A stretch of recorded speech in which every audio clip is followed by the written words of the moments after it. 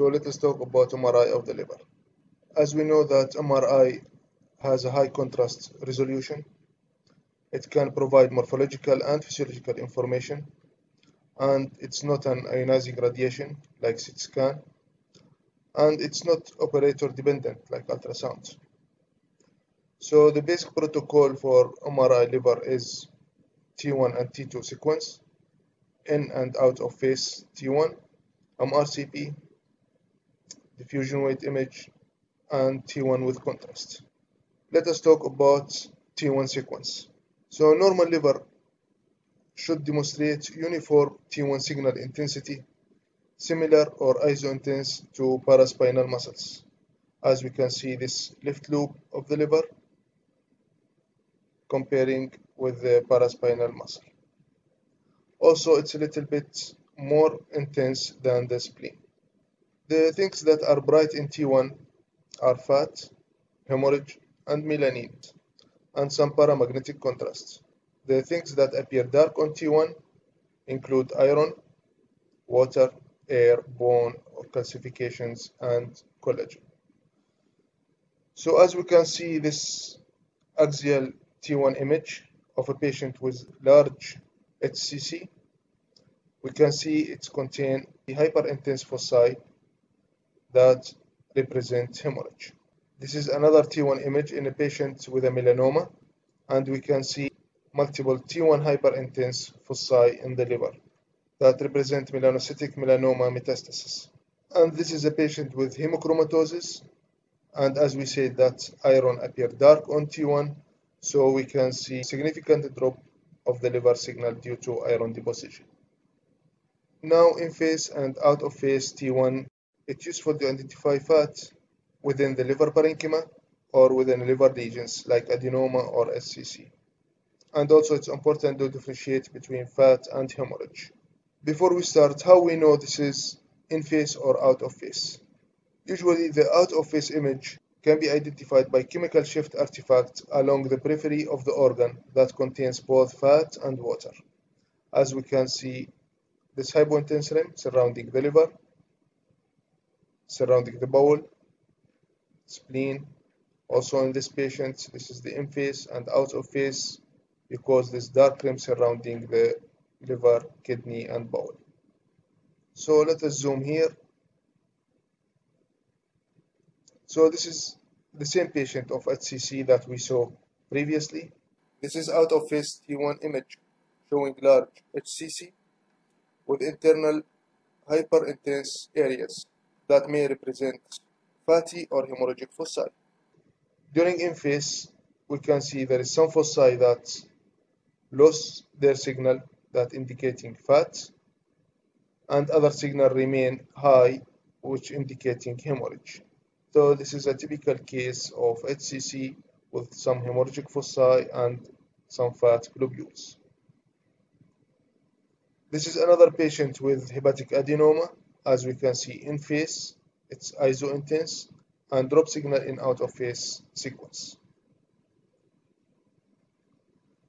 This is another case of liver hemangioma. As we can see in this T2 image, it's very bright T2, it's hypointense in T1, and no difference between in and out of phase.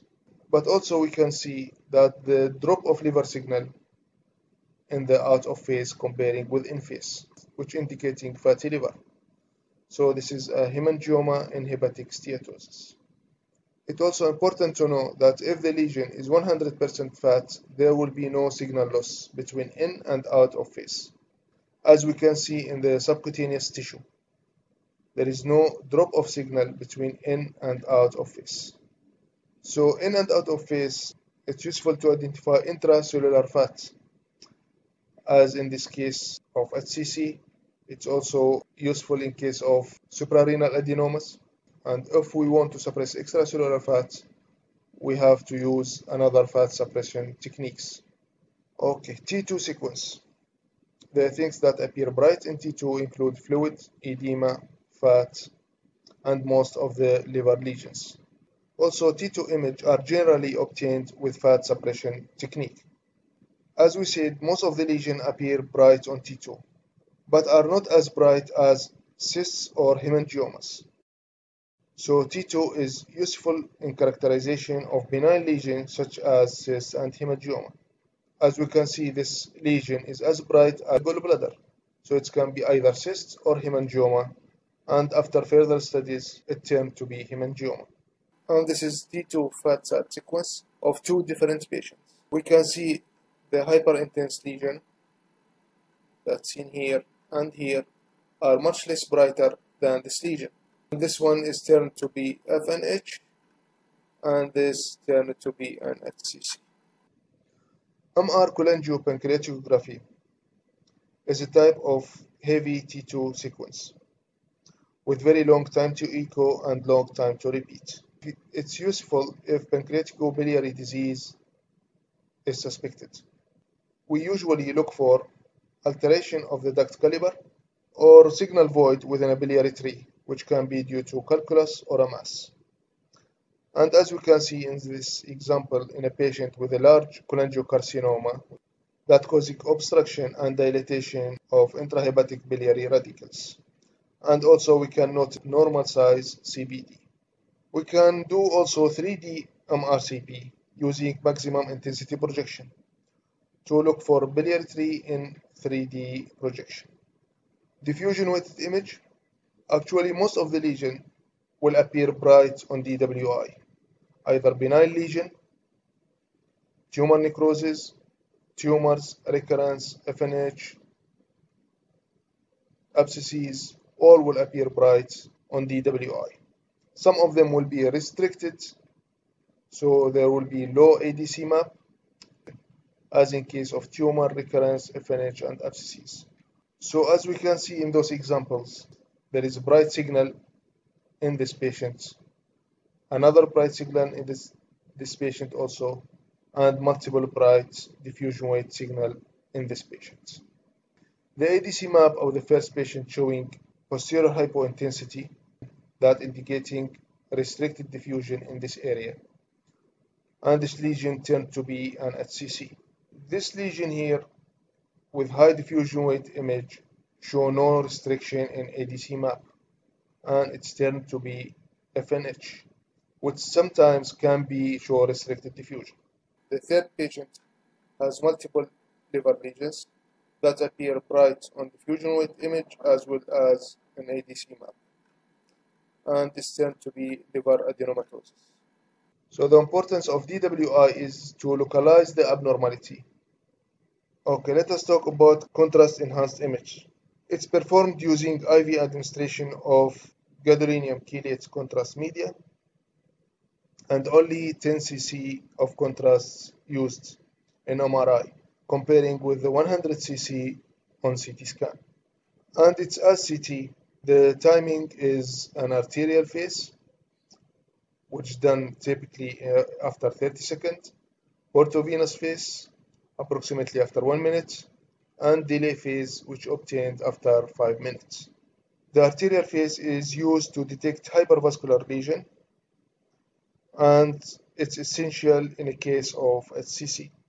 Both venous and delay phase provide information on a lesion washout, as in case of metastasis, or evaluation of late enhancement, as in case of cholangiocarcinoma, and we can look for a patency of the portal and hepatic venous system. So let us zoom to see some examples. This is T2 sequence, and we can see bright signal lesion here and subtle brightness here. This lesion as bright as the CSF and show no contrast enhancement and tend to be a simple liver cyst. And this case show arterial enhancement and it's tend to be an HCC. This is example of cavernous hemangioma, and it show classic nodular peripheral enhancement in arterial phase, followed by persistent and progressive enhancement centrally in delay phase, which called centripetal enhancements. This is a case of cirrhotic liver with a large HCC. We can see this is arterial phase and this is a portovenous phase. There is blush of enhancement in this area in arterial phase that show filling defects in the right portal vein and washout. So there is a thrombosis in the right portal vein, and it's not just a blunt thrombus, but it's a tumor thrombus because of that early arterial enhancement. Also, the same area show bright DWI and low ADC map, which confirming the high cellularity tumor within the portal vein. Let us talk a little bit about hepatobiliary agents like Eovest. And these agents have hepatic excretion, which allow the image in hepatobiliary phase at approximately 20 minutes following injection. It's useful for diagnosis of focal nodular hyperplasia, as this tumor contains functioning hepatocytes and show retained contrast in the hepatobiliary phase. Other lesions like cysts, metastases, hemangioma, adenoma, HCC are not containing interlobular hepatic duct, and thus will appear hypoenhancing relative to the liver parenchyma in hepatobiliary phase. As we can see in this example, a comparison between extracellular contrast and hepatobiliary contrasts. This is a T1 image. We can see an isointense liver lesion. In extracellular contrast enhancements, it shows arterial enhancement and retained some enhancement in the venous and delay phase. And this is not specific for any lesion, as can see in adenoma, in FNH, and maybe hypervascular metastasis. But in hepatobiliary contrast, we can see the lesion taking the contrast in arterial phase, and it retained contrast even in the hepatobiliary phase, that indicating the lesion has interlobular hepatic ducts, which classic case of focal nodular hyperplasia. So in conclusion, MRI is an important non-invasive modality for liver lesion workup. T1 sequence is important to localize the fat-containing lesion and hemorrhagic foci, and we can use in and out of phase to differentiating between fat and hemorrhage. Also, T1 with contrast is important to characterize the enhancements within the lesion, specifically looking for pattern of early enhancements, washout, and delay enhancement. Also, we can look for liver vascular patency and differentiating between blunt and tumor thrombosis.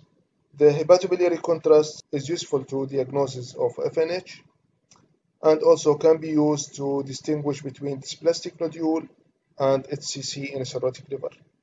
T2 sequence can be useful to detect benign lesion like cyst and hemangioma. Also, it's great to identify iron deposition disease.